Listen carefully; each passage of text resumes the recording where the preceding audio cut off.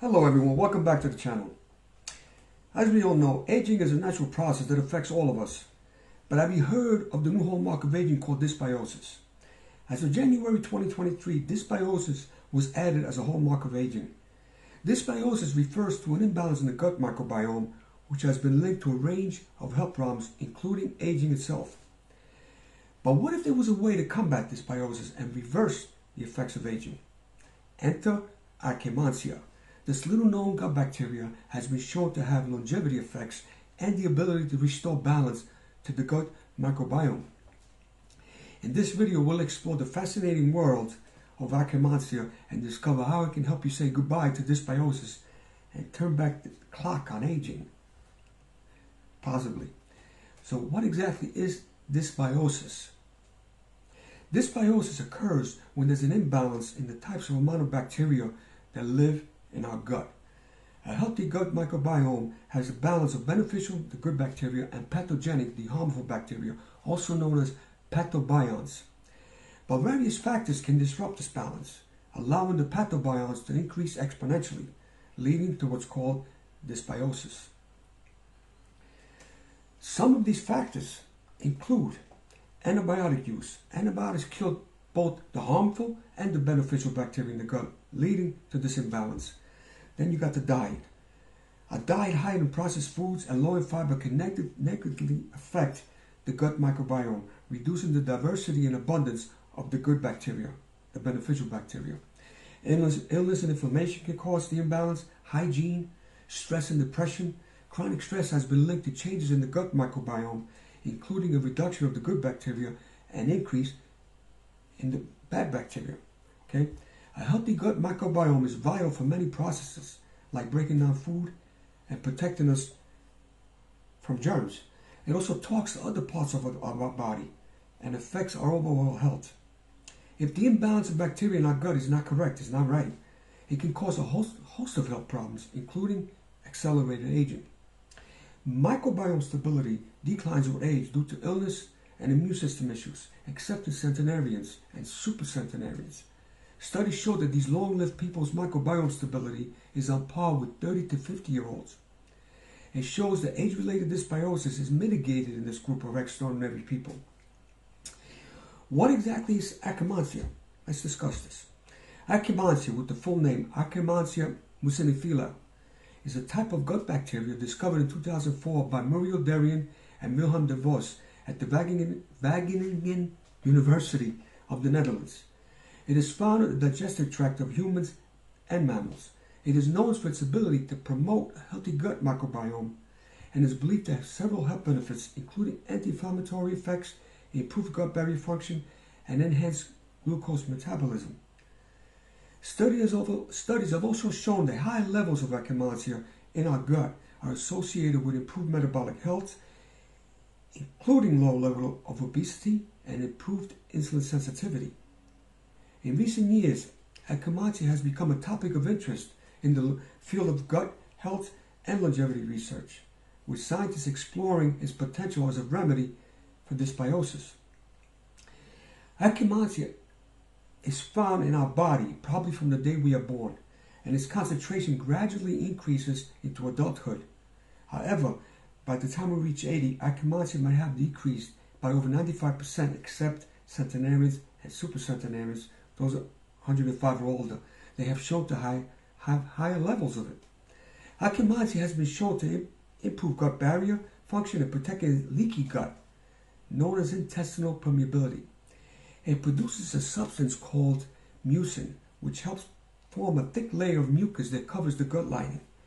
This mucus layer acts as a barrier and helps to prevent harmful substances from penetrating the gut barrier and entering the body, and regulating the immune system from creating systemic inflammation. Akkermansia also helps against heart disease, metabolic problems, and as I said earlier, gut issues. A protein from its membrane called AMUC 1100 can improve health problems related to obesity and type 2 diabetes. Clinical studies show that this bacteria can reduce fat, inflammation, and help control sugar levels. It helps keep the protective layer in our gut healthy and stable. So what exactly are the signs that you may be low in Akkermansia? This 2022 review showed that low levels of Akkermansia are associated with allergies, allergic asthma, dermatitis, psoriasis, and even psychological disorders associated with liver diseases, with obesity, with diabetes, and inflammatory bowel diseases. If you are suffering from any of these diseases, you may be low in Akkermansia. So how do we promote it? How do we raise the levels of it naturally in our body? Akkermansia is unlike other strains of probiotics you can purchase as a supplement form. This is due to its anaerobic nature, requiring growth in an oxygen-free environment like our gut. Okay? This makes Akkermansia challenging to produce in a supplement form. One company claims to have produced Akkermansia in a supplement form. It's called Pendulum Life. I will put the website's link in the description below if you wish to check it out. I'm not sponsoring this company, but it does have excellent reviews. Okay. However, other companies also sell Akkermansia as a supplement, but always do your due diligence before buying any product. Okay, it's important. Did you also know that no food contains Akkermansia and must be promoted internally with the use of Akkermansia producing substances? The most effective way to increase Akkermansia is through dietary or medical supplements such as polyphenols, probiotics, prebiotics, specific dietary patterns, antibiotics, metformin, cranberry extracts, and numerous other ways. I will speak about a few of them if you wish to further your research. I have included the link in the description. Okay, so let's start with metformin. Probably heard of metformin. Metformin is a commonly used medication for type 2 diabetes that has many other benefits besides controlling blood sugar. It has been shown to have anti-inflammatory, anti-cancer, and anti-aging effects, among others. Research has also suggested that metformin may protect the mucus barrier in the intestine and reduce inflammation in the gut. Okay. This may be due to the way metformin affects the gut bacteria, increasing the abundance of Akkermansia.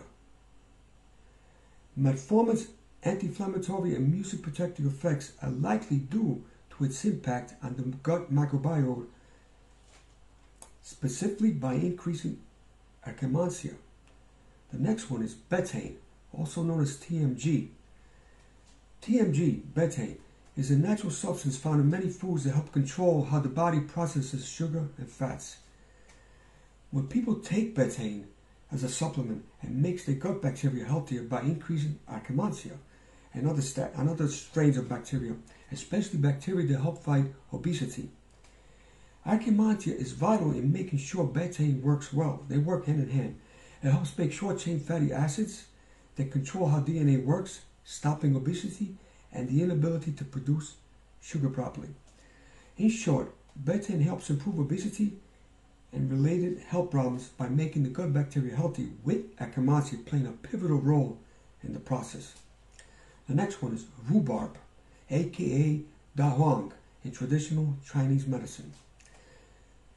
A mouse study showed that taking rhubarb extract can change their gut bacteria and drastically increase the abundance of Akkermansia. The study suggests that anthraquinone derivatives found in rhubarb were responsible for the increase in Akkermansia, but more research is needed to confirm this. The anthraquinone derivatives found in rhubarb are a group of chemical compounds with potential health benefits, such as anti-cancer, anti-inflammatory, and antimicrobial. Some anthraquinones are also used as laxative, which have a bowel-stimulating effect.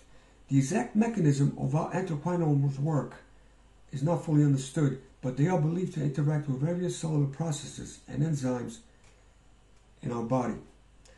There are other ways to increase Akkermansia levels. Okay, there are many other ways. Okay, you just have to research it. For example, take a look at this December 2022 study again. The link is in the description.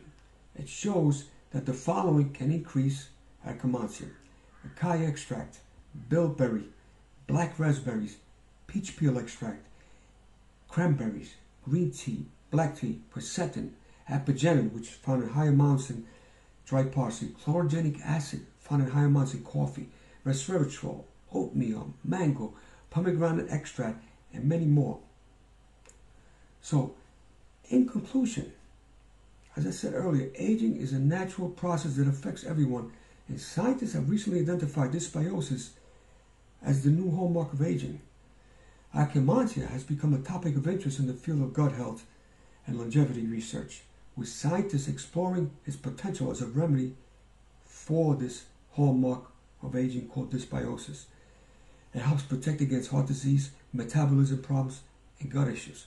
Having more of this bacteria in our gut has been linked to lower risk of age-related diseases. Therefore, maintaining a healthy gut microbiome by eating a healthy, varied diet and avoiding unnecessary antibiotic use is essential to preventing dysbiosis and maintaining optimal health. If you found the information in this video interesting, give it a thumbs up, comment please, and subscribe if you still need to, so you don't miss future videos on health span and lifespan. Have a great day, and see you soon in my next video. Stay healthy, everyone.